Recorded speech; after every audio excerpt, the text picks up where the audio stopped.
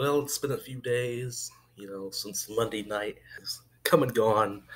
Uh, got NFL stuff right here for you all to be witnessing and to be looking at, and I'm just absolutely disappointed right now in the Dallas Cowboys. Let's just start with the Dallas Cowboys first. Obviously, as you all know, I am the one of the many Dallas Cowboys fans, and we just got straight up embarrassed on that Sunday afternoon once again. It wasn't even Aaron Rodgers this time. It was Aaron Jones running for 4 touchdowns. And, we did try and come back a little bit, but ultimately that didn't really work out too well at all. We lose 34-24. Brett Maher misses a field goal to try and, cut the deficit to 7 so that we could get the ball back. This was just it was a disgusting performance, and it is. I don't know what in the world happened. Defense was not there. Dak was not there. The running game wasn't there. People were dropping balls. I just don't know. Is this going to affect the team at all? I don't know yet. We're 3-2. We're still in the mix of things. We're only about a third of the way into the season, so it is what it is. But yeah, this team definitely has to improve. As far as when big competition steps up and comes into Big D, or when we go to their place. The last two performances haven't been good. Um, got to do better. There's another team who has to do better. It's the Browns. They got absolutely destroyed on Monday night by the 49ers. Jimmy G and George Kittle and all those cats down there in Santa Clara were doing their damnedest to just keep the Browns, well, being the Browns. The Browns are just gonna be one of the. I told you that the Browns are gonna be one of these inconsistent teams that are just gonna be like there. All the hype is built up around them all season long, and then they keep squandering it at big moments. They get blown out 31-3. Just disgusting. You know, Chiefs finally lose, but I mean, it really wasn't even that big of a game, to be completely honest. You still recovering. I was still recovering from that embarrassing loss that the Cowboys had. So, and I didn't even end up watching that game, which is unfortunate.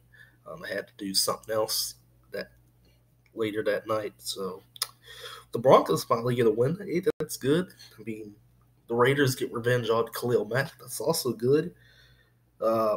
Mason Rudolph got knocked out of the game against the Ravens, but the Ravens still won. So I mean, that's something.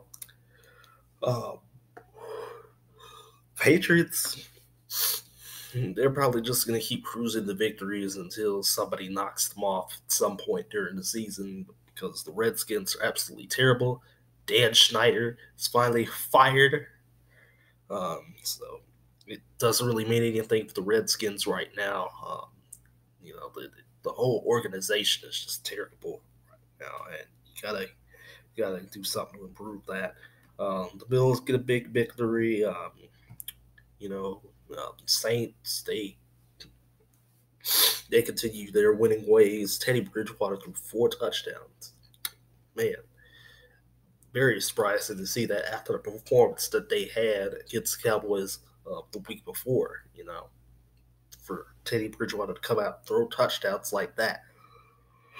The Buccaneers, the Cards get their first win, so good job for Cliff Kingsbury and Kyler Murray. They finally get a W. The Falcons get blown out by the Texans. It wasn't even close. So did the Giants. They get blown out by the Vikings, and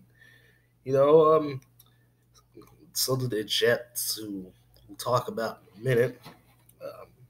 They get blown out by the Eagles. Wasn't even close. Jags Panthers was a sneaky good game, but you had Christian McCaffrey running everywhere, just running up and down the field, all over the Jags. It wasn't even wasn't even it just wasn't, wasn't meant to be for the Jags. And then finally, Thursday night game, Rams Seahawks, where there was interesting decisions. I'll say that. Then Greg Zerline missed the field goal at the very end of the game. So it is what it is. So week 5 really showed us that there's a lot of inconsistency um, and hype, and I think as far as the fake Cowboys fans go, well, it was just gonna be like, oh, well, we're gonna go this week. We're gonna keep winning and all that good stuff like that. We're gonna go 14-2 and all that. Yeah, yeah. And Browns fans also overhyped. I said it was gonna be, it was gonna be either a bust or it was just gonna be an inconsistent year for the Browns. And it's looking pretty inconsistent right now for them. Um, there were some great games though. A couple blowouts. It is what it is in the NFL. Oh, oh, oh. Who would have thought that the 49ers, the Patriots, would be undefeated? But by this point, maybe the Patriots, yeah, but the 49ers, man, who would have thought that? I certainly wouldn't have. But with all that being said, everybody, thank y'all for watching. This is the week 5 recap. And week 6, it's going to be a doozy once again. So, with all that being said, everybody, thank y'all. And go Cowboys, all that good stuff.